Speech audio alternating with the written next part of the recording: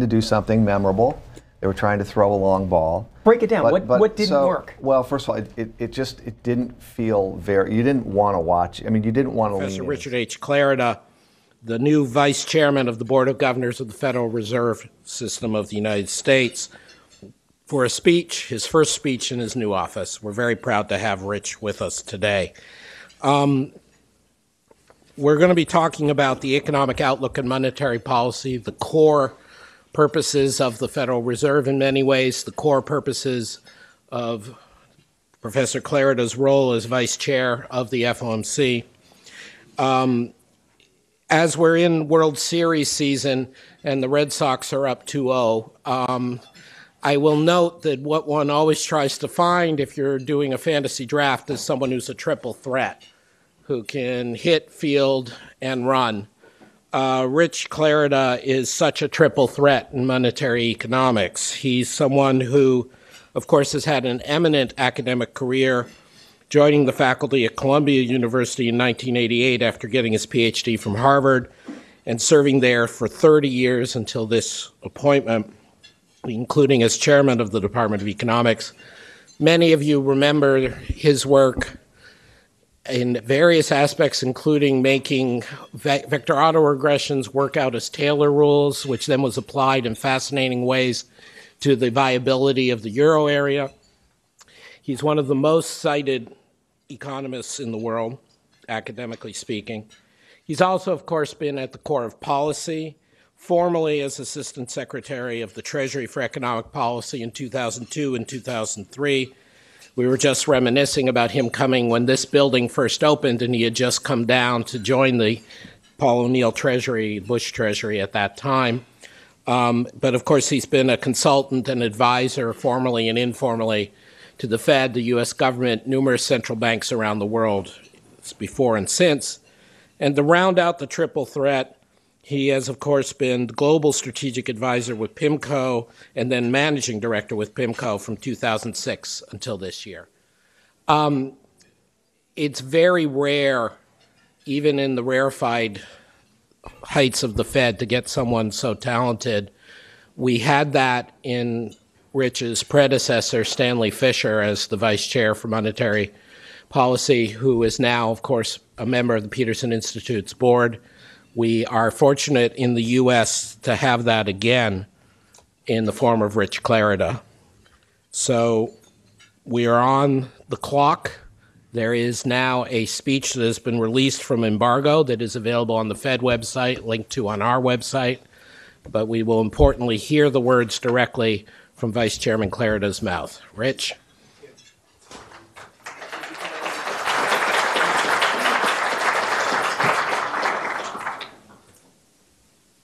Thank you very much. I brought the good weather with me, so let's get off to a good start there. Adam, thank you so very much for that introduction.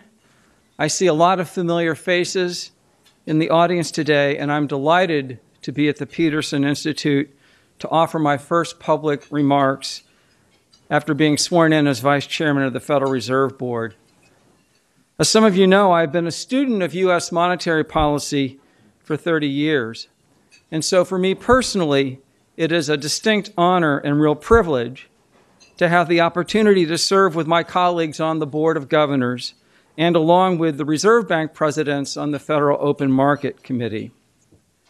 Now, I, of course, fully realize that I have participated in just one FOMC meeting to date, and so my remarks will not come with the patina earned from long experience as a monetary policymaker.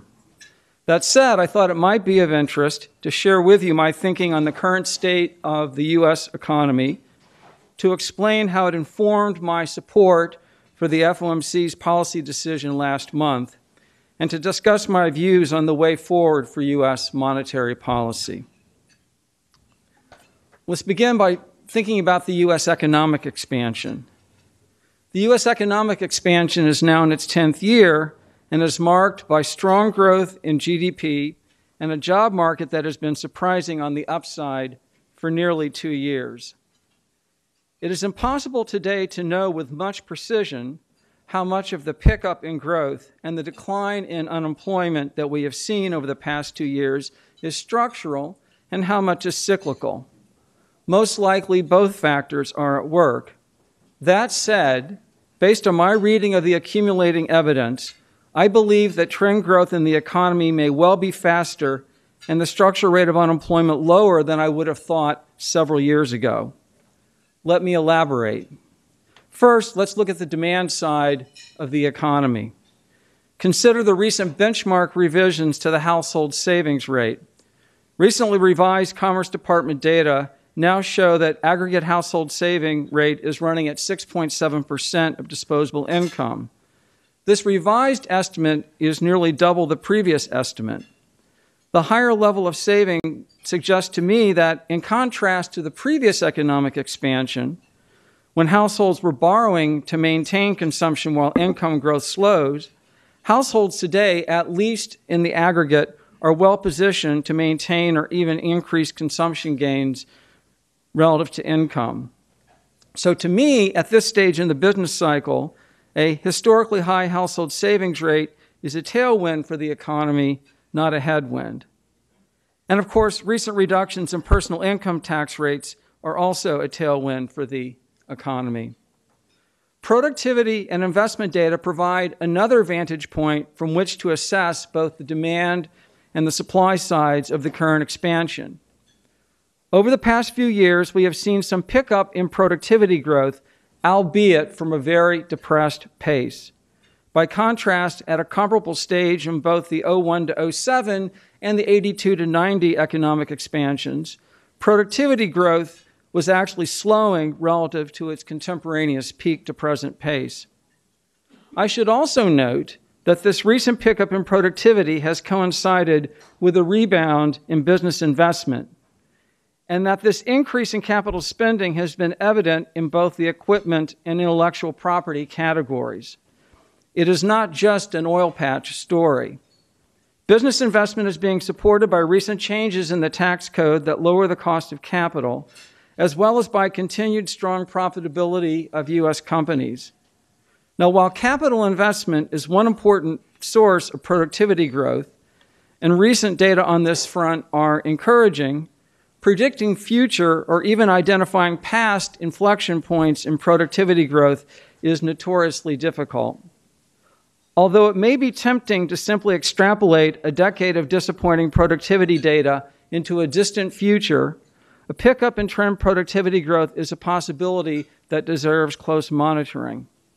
Let me now turn to the job market and the inflation outlook.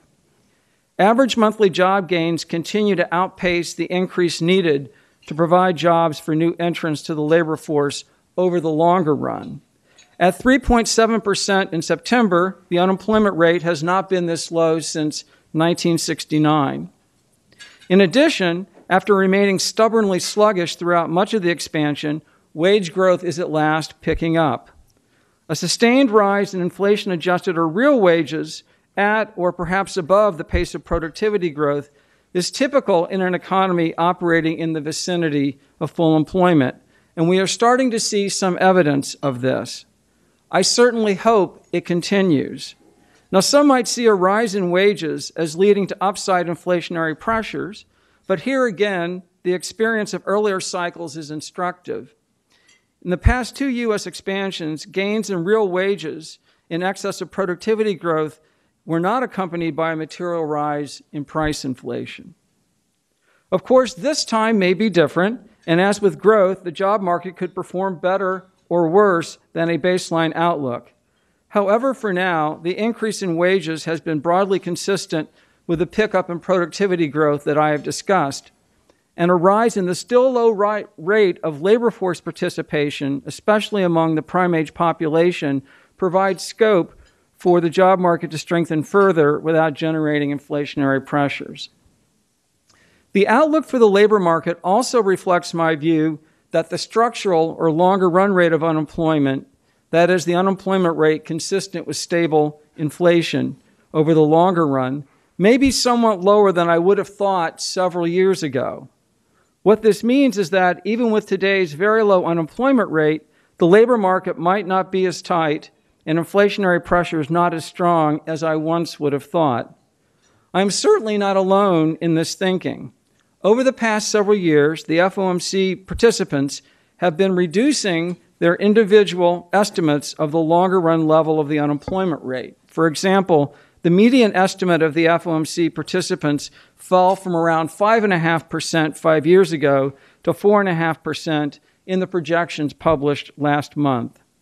Outside estimates, such as those from the Congressional Budget Office and the Blue Chip Economic Indicators Survey, show a similar pattern of downward revision. This makes sense, with unemployment falling and wage gains thus far in line with productivity and expected inflation. The traditional indicators of cost-push price pressures are not flashing red right now. Both total and core personal consumption expenditure inflation are now running close to the FOMC's 2% objective. When thinking about the inflation outlook, I myself pay attention to market-based measures of inflation compensation from the TIPS market, as well as to surveys of inflation expectations. So-called break-even inflation rates are simply the difference between yields on traditional Treasury securities and those on inflation-protected securities with comparable maturities. While these market-based measures are not perfect and do need to be adjusted for liquidity and term premium factors, they can provide a useful signal about market inflation expectations, which can be combined with signals from surveys of expected inflation to get a read on inflation expectations. Break-even inflation rates have only recently risen to a range that is in line, but just barely, with the expectation that inflation will remain close to the Fed's 2% inflation goal over the medium to longer run. Survey-based measures of inflation expectations also appear consistent with the Fed's inflation goal. In short, the labor market today is robust, and inflation is at or close to the Fed's 2% inflation goal. Thus, the economy is as near as it has been in a decade to meeting both of the Fed's dual mandate objectives, which suggests to me that monetary policy at this stage in the economic expansion should be aimed at sustaining growth and employment at levels consistent with keeping inflation at or close to the 2% rate, consistent with price stability. By contrast, until this year, the appropriate focus of policy had been to return employment and inflation to levels consistent with the Fed's dual mandate objectives. With the economy now operating at or close to mandate consistent levels for inflation and unemployment, the risks that monetary policy must balance are now more symmetric and less skewed to the downside. I supported the FOMC's decision last month to raise the target range for the federal funds rate to a range of 2 to 2.25%. With the economy growing briskly, the labor market operating in the vicinity of full employment, and inflation running close to 2%, I saw our decision as another step in removing the extraordinary degree of accommodation put in place in the aftermath of the global financial crisis. However, even after our September decision, I believe that U.S. monetary policy remains accommodative. The funds rate is just now, for the first time in a decade, above the Fed's inflation objective. But the inflation-adjusted real funds rate remains below the range of estimates for the longer-run neutral real rate, often referred to as R-star, that are computed from the projections submitted by the board members and Reserve Bank presidents. This longer-run R-star, like the natural rate of unemployment, is both unobserved and time-varying, and thus must be inferred as a signal extracted from noisy macro and financial data. That said, and notwithstanding the imprecision with which R-star is estimated, it remains to me a relevant consideration as I assess the current stance and best path forward for monetary policy. The reason for this is because, as Milton Friedman argued in his classic American Economic Association presidential address, a central bank that seeks to consistently keep real interest rates below R-star will eventually face rising inflationary pressure and inflation expectations, while a central bank that seeks to keep real interest rates above R-star will eventually face falling inflation and inflation expectations. My own research and others' research suggests that the failure of the Fed to respect this principle contributed to the great inflation of the 1970s, while the incorporation of this principle into Fed policy in the 90s and the 2000s contributed to the achievement of stable and low inflation during and since those years. And so, even though estimates of R star are imprecise, I do not believe they should be ignored. Instead, when thinking about monetary policy, I believe it is best not to ignore entirely an admittedly imprecise estimate of R star today, but instead to update that estimate as new data on inflation, inflation expectations, employment, growth, and productivity arrive. Moreover, because monetary policy operates with a lag, and with inflation presently close to the 2% goal, it will be especially important to monitor inflation expectations closely, using both surveys and financial market data to best calibrate the pace and destination for policy normalization. It will also be important to monitor both model-based and financial market-based estimates of the expected future real interest rate, for example, using data from the inflation-indexed securities market, suitably adjusted, of course, for term premium and liquidity effects, as one indicator of this longer-run R star. Before the financial crisis, such 5-year real rates 5 years forward averaged around 2% after a term premium adjustment. Since 2015, they've averaged about 0.5% in real terms, but recently have approached 0.75%. Given that the real interest rates and economic growth tend to move together over the longer run, one possible source of these upward revisions in forward real rates in recent months could be that financial market participants have become more optimistic about the growth potential of the economy. Evidence also suggests that the term premium that investors require to hold longer maturity bonds has risen as well. If the data come in as I expect, I believe that some further gradual adjustment in the federal funds rate will be appropriate. As I mentioned earlier, I believe monetary policy today remains accommodative, and that with the economy now operating at or close to mandate-consistent levels for inflation and unemployment, the risks that monetary policy must balance are now more symmetric and less skewed to the downside. Raising rates too quickly could unnecessarily shorten the economic expansion, while moving too slowly could result in rising inflation and inflation expectations down the road that could be costly to reverse. As I calibrate in the months ahead the pace and ultimate destination for monetary policy adjustments that will best allow the Fed to achieve its dual mandate objectives, it will be important to me to evaluate a wide range of economic and financial market indicators to complement the predictions yielded by model-based scenarios. As I look ahead, if strong growth, robust employment gains were to continue and were to be accompanied by a material rise in actual and expected inflation, that circumstance would indicate to me that additional policy normalization might well be required beyond what I currently expect. By contrast, if strong growth and employment gains were to continue and to be accompanied by stable inflation expectations, that situation to me would argue against raising the short-term interest rates by more than I currently expect. In conclusion, with the economy operating as close as it has in a decade to the Federal Reserve's dual mandate objectives for price stability and maximum employment, I believe monetary policy at this stage of the economic expansion should be aimed at sustaining growth and maximum employment at levels consistent with keeping inflation at or close to 2%. Even after our most recent policy decision, the monetary policy remains accommodative, and I believe some further gradual adjustment in the policy rate will likely be appropriate.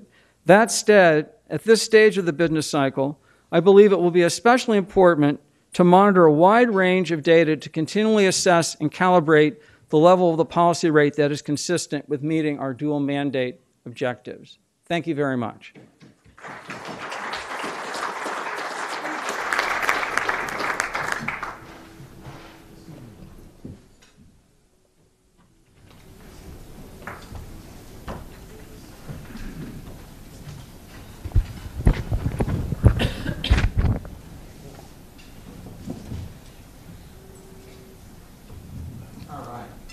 Thank you very much, Vice Chair. Clarida, you are off with a bang.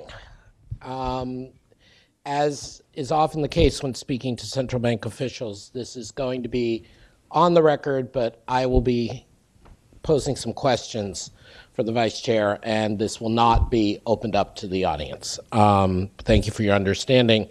And as I'm sure you all realize, many of these questions came out of the wisdom of my colleagues here at the Peterson Institute.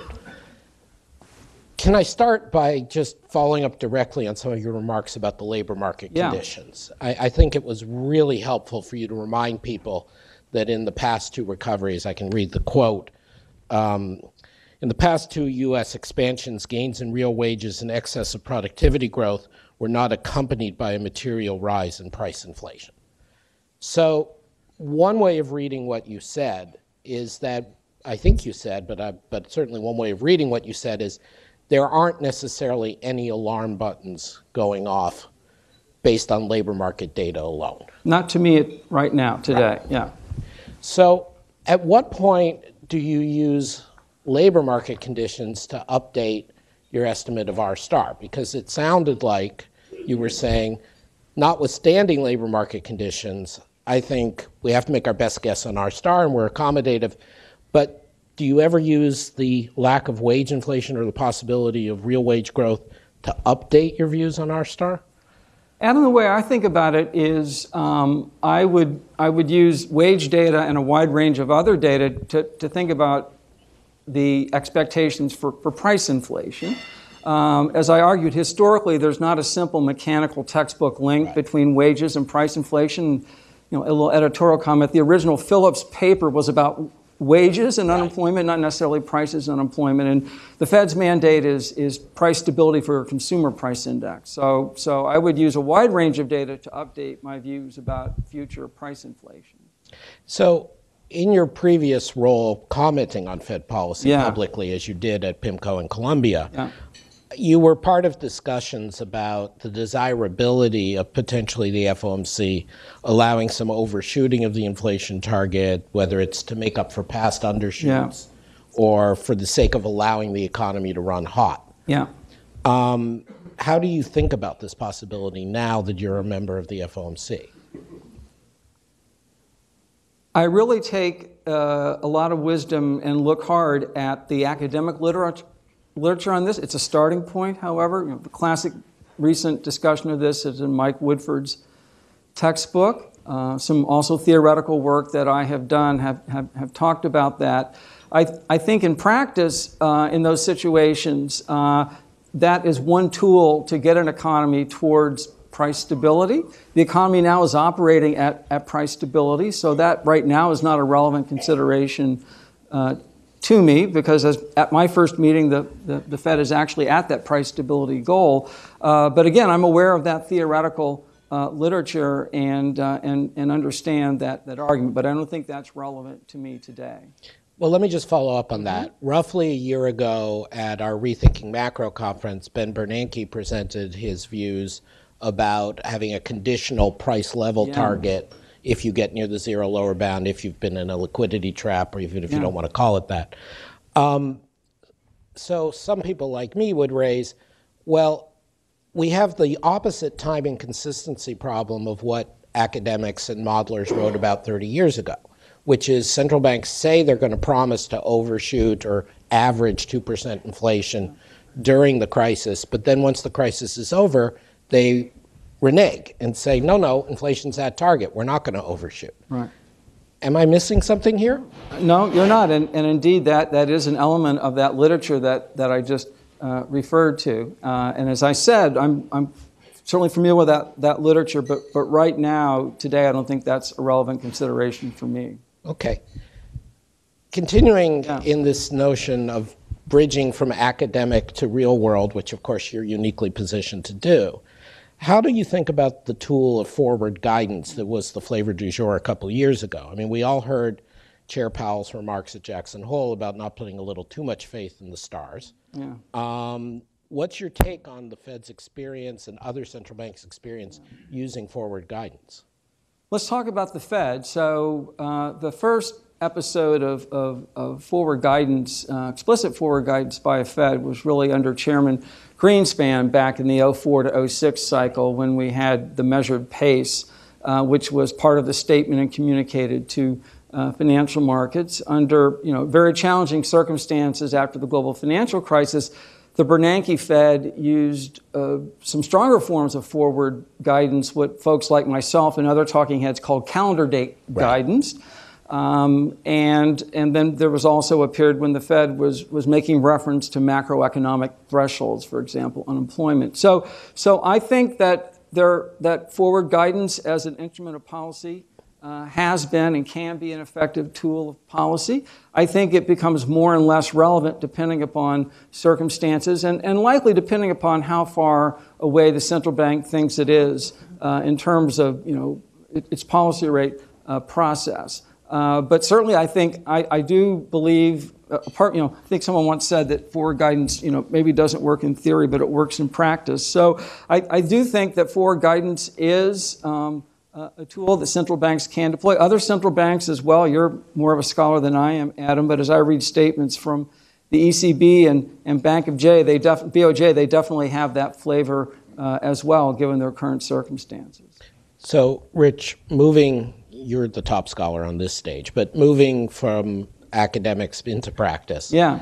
In the latest round of announcements, we heard that you will be chairing a new committee of the FOMC specifically to look at communications. Yes. So it's obviously not just forward guidance or not even forward guidance. What's the remit of this committee? What can we look forward to you and your colleagues coming out with? The committee was just announced at the September meeting, so it's early days. The committee is comprised of myself, Governor Lael Brainerd, Eric Rosengren, and Rob Kaplan from the Dallas Fed. And so we are really beginning the process now to assess the priorities that the committee should be focused on. So I don't have anything for you on that today, but maybe at a future visit to Peterson. Well, I'd love to have a future visit. I don't mean to be obnoxious, but presumably there's some reason why you have the committee, right? The communications subcommittee has been in place at the Fed now for some time. It takes on a range of issues. So early committees took on the summary of economic projections or the consensus statement. So the mandate evolves as the circumstances evolve. Thank you for clarifying that. So now really moving to the day-to-day. Yeah. I would be remiss, and I know you feel you would be remiss, given recent events. What do you think of the market movements this month, this week, the last 24 hours? How should we think about that as a monetary policymaker? Well, I begin with the fundamentals of the economy, which, as I said in my speech, I think are very, very solid. Rapid growth, strong labor market, inflation in line with the goal. So that's a positive. That said, changes in financial conditions are something that's relevant for the economic outlook, and any central bank, if they are sustained, needs to take into account. So what it says to me is that, as I indicated in my remarks, you really want to continue to look at a wide range of real and macro and financial data to get a sense of where the economy is heading, and financial conditions are one piece of that, but on a sustained basis. Right, and just to be clear, you're saying asset prices of varying sorts are indicators of financial conditions, not just futures on the Treasury. Yeah, oh, absolutely. So broadly, yeah. Okay. More generally, I mean, we know we have Randy Quarles as Vice Chair for Supervision. I'm not going to ask you about supervision. But more generally, central banks around the world, including the Fed, are thinking about, do they use what's called macroprudential tools? Yeah. And the macro piece of that word suggests that there's some interaction of those measures with your monetary policy conditions. Yeah. Additionally, there are people who have said, I believe incorrectly, but others disagree, that moving the instrument interest rate is actually the way to get after some financial imbalances. And we know, even though we know that that is a concern that's been expressed by other members of the FOMC at various times recently. Yeah. So this is a very broad topic, but as the Vice Chair for Monetary Policy, how much do you think the Fed should be looking at some active measures, active policymaking with regard to financial imbalances as opposed or in addition to the mandates you've talked about? And how much should that be it countercyclical capital buffer or some theoretical other tool versus moving the interest rate? Very important question, and I think that one of the things that I've come to conclude after looking at it as an academic and market observer is macroprudential is very important, but I think there are good reasons to believe that it's probably very country specific. That is, the macroprudential tools that might work in the UK or continental Europe or the Nordics might not work in the US. One reason for that obviously is differences in our credit markets. Right. You know, something like 80% of US credit is intermediated outside of the banking sector, whereas in Europe about 80% of credit is. And so I think that the tools that could be potentially effective in the US may differ from the tools that work in other countries. I come into this with a view that as a sort of a general starting point, I would think that using monetary policy instrument is a pretty blunt instrument in a lot of cases. I think that's a term not unique to me, but it is an important issue, and it's certainly something that I'm studying, and obviously the Fed is looking into intensely. But I think the challenge, as I've said, is we just don't have a lot of experience with macroprudential, certainly in the U.S., and whatever experiences other countries have had perhaps may not be that relevant. So it's an important issue, but at least as far as I'm concerned, there's still a lot to learn about it. Yeah, and I would just point out that it's absolutely, as you say, Rich, it depends very much on the nature of the mortgage market, the credit market, but also there's governance issues. At Bank of England, where I was, the government set up two separate committees to deal with financial stability and monetary policy, or financial policy. In the U.S., it's obviously one joint FOMC that makes all the decisions. Yeah. Do you see a role for someday specifying some guidelines on how these get coordinated, or is that just an impossible fool's errand? I guess I wouldn't say it's an impossible fool's errand. I'm sitting here today, I don't have anything concrete for you on that. No. Not because it's unimportant, it's very important. But it's not evident. Yeah. No, that's cool. Yeah. Let me continue the sort of monetary policy recent history tour, because of course you've been an observer and an academic researcher as well as now a policymaker. Looking back since 2008, the Fed, the Bank of Japan, the ECB, the Bank of England, but obviously most importantly the Fed for this purpose, did engage in what's been called quantitative easing. There's been a number of studies coming out. Our friends across the street under David Wessel did an event reflecting on this recently. Yeah.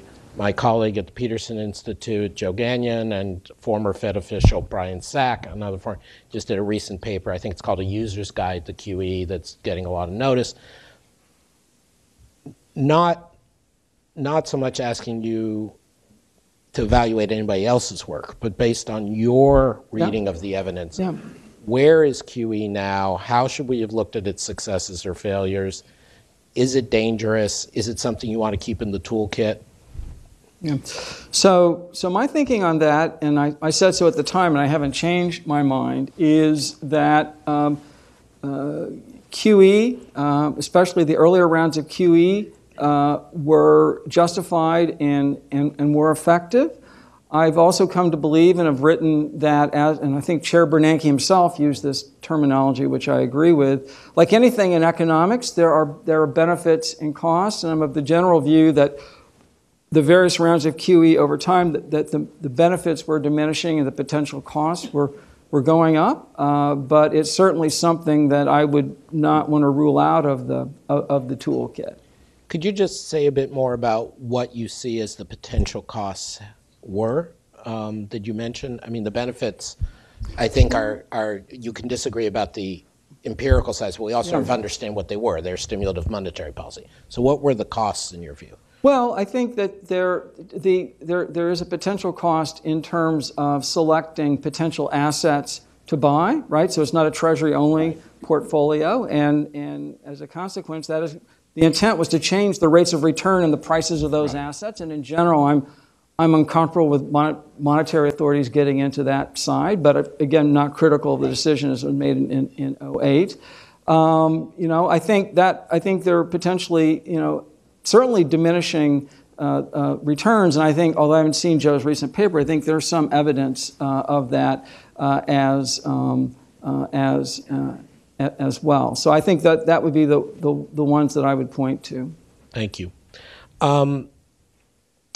We are the Peterson Institute for International Economics. International economics. You have a very distinguished career writing about and looking at things well beyond the U.S. Yeah. So let me turn for a minute to the international side. Good.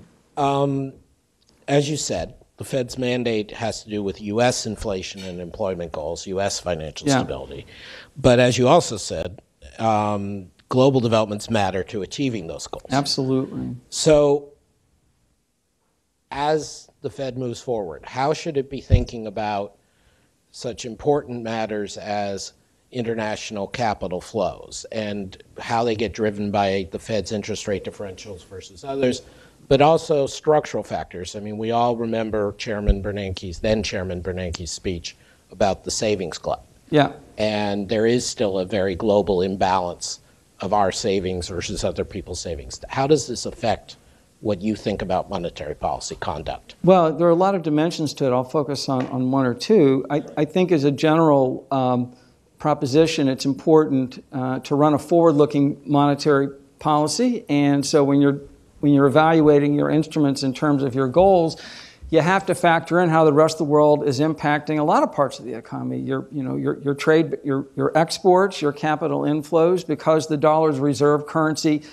Developments abroad impact the entire constellation of our yields and returns. And so that's a very important consideration in terms of doing a good outlook or forecast for the economy. So I think primarily that's the way I think about the way the international data impacts the way that I think about policy. I think that it's important that the goals of the Fed are to achieve low and stable inflation and full employment, and I think on average, if the Fed achieves that, that's a positive for the global economy as well. I am choosing not to come in here and say, well, what about the poor emerging markets who are disabled by Fed rate hikes, because we know the Fed cannot officially care about that. It can feel the pain. But can I ask you just a little bit more on this? Sure, yeah. So in terms of affecting the U.S. forecast, right? So you've got right now arguably one of the most, leave aside the politics, obviously, you have one of the most challenging international forecasts. We have a dollar that's been rising and looks set to continue to rise, but who knows? Yeah. We have tariffs. Again, whether or not you like them, they are a reality. Mm-hmm. You can read the stuff on our website, and you should not like them, but we'll leave that aside. Yeah. Which obviously has some price effects, some employment effects. You have arguably new or at least increased forms of geopolitical risk around the world. Yeah. Again, I'm not asking you to comment directly on any of these, but do you feel that these are factors that we're in new territory? Do you feel the U.S. is still largely a more closed economy, larger economy than others, and these are secondary factors? Just more generally, how should we be thinking about these as we move ahead? Well, certainly, relative to decades ago when I started my career, the U.S. is a more open economy than it was. And as I said, in some ways, financially very open because of the interconnectedness of global financial markets. So I think that is a reality. Adam, I guess what I would say, as I mentioned in my remarks, you spotted some potential issues in the global economy, but certainly, as I said, I do believe policy today remains accommodative, and I think I would also mention in this regard that I think Fed communication is important as well, and so as I said, the global factors enter as I indicated. Yeah. Yeah, I'm not trying to put you on the spot, but that would seem to imply, by omission, that the current account deficit of the U.S. rising and expanding is not of direct concern to the Federal Reserve? Well, I think you certainly want to look at the capital flows into the U.S. and obviously, as I've written, as I'm sure you understand, yes. The current account is a global general equilibrium yes. phenomenon, so it needs to be understood in that context. And therefore, bilateral current account deficits are particularly not worth focusing on. Just a note. Staying in the international sphere for another moment. Yeah. When we look back at the global financial crisis, a number of commentators, myself included, but also people with far better chops, have pointed out that the swap lines, the dollar swap lines the Federal Reserve made available to other central banks were extremely effective in stopping the panic and seemed to work very well. You have seen this from both the market perspective and the policy perspective. This is obviously not an issue of today, but right. Look, again, just as we went through QE and other tools and forward guidance, what are your reflections on the use of the swap lines that the Fed undertook during the global financial crisis? Well, as I look back at that program, what strikes me is that the goal of putting the swap lines in place was this contagion from the global dollar funding markets into the U.S. And so again, even though these were swap lines set up with foreign central banks, the initial objective was to attenuate or try to insulate the global spillovers into the U.S. Dollar funding markets. I think that was the goal, and I think the studies that have looked at that program indicate that it was successful. Of course, as you know, Adam, but just for the folks in the audience, that program is structured so that the Fed is facing other central banks as counterparties, not individual borrowers directly, and there's also structured so there's no currency risk. So it was a pure provision of liquidity in a situation of duress, and I think the studies indicate that it was effective. Very good. Finally, you've been admirably concise and clear, which is a wonderful thing for a central banker to be, as opposed to when you and I were growing up and the goal was to be discursive and therefore unclear. So thank you for that. You're welcome. I'm going to well, so now I'm going to have to ask you for another clear statement. Yeah.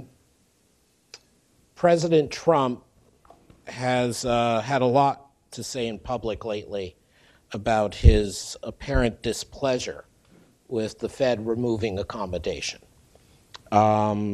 He's tweeted this, he said this in the Wall Street Journal interview. Some consider this an attack on the Federal Reserve's independence in setting monetary policy. I, as a student of this, know it's, at least in terms of public comments, pretty unprecedented for the last few decades from a U.S. president.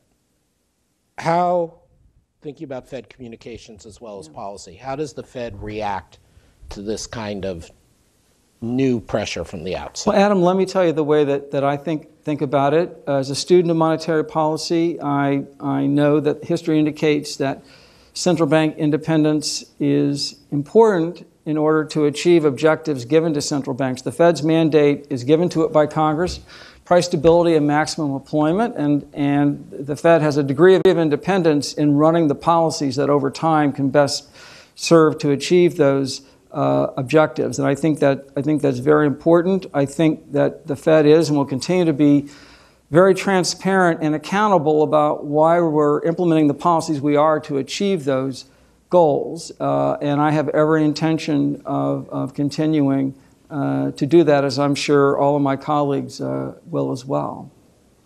You and I, when we first met, you were very gracious to me. I had just started as a Federal Reserve, as an economist at the Federal Reserve Bank of New York. You were already a distinguished professor at Columbia. We were both working on studies of what was then a very important central bank, the Bundesbank. Yeah. And so we're familiar with a central bank that has at times gotten very tetchy about perceived incursions on its independence, and we've seen what's happened with the ECB. I I don't obviously ask you to talk anymore about foreign central banks. But there are people who worry that, looking back at what happened with the ECB, that one possible outcome of public pressure on an independent central bank is the central bank would be reluctant to pause in hiking or reluctant to cut rates when circumstances warrant because they don't want to look like they're caving into political pressure. Can you reassure us? It will in no way be a consideration as far as I'm concerned. We have a very clear mandate. The data shows up every month in terms of inflation and unemployment. And our job is to sustain what is a very healthy and robust economy right now. And that's what I'm going to do. I have no doubt that that is what you're going to do. We are both honored but also enlightened to have had you with us today. Thank you very much, Vice Chairman Clarida. Thank you, Adam. Thank you all.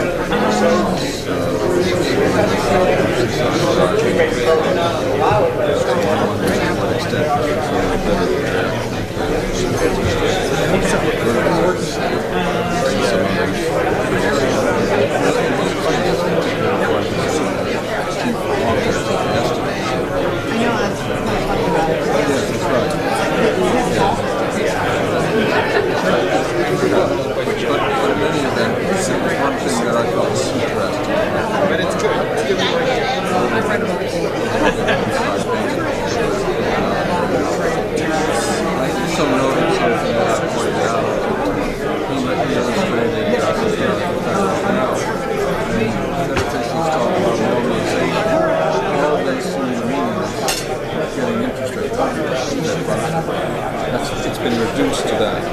Everything about they don't talk much. They don't talk about the balance. If you missed any of this event, you can find it on our website, cspan